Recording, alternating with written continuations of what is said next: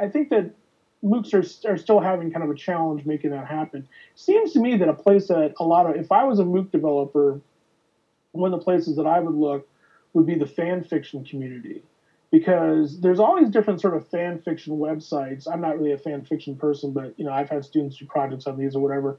But there's all these different kinds of fan fiction websites where you can submit a story and you can get peer review, and there are people that what they want to do is specialize in editing things, and there's other people who specialize in these kinds of characters and put things together and stuff like that. So you've got this community of people who are posting things in these fan fiction kinds of websites who are deeply invested in their stories and deeply invested in the process.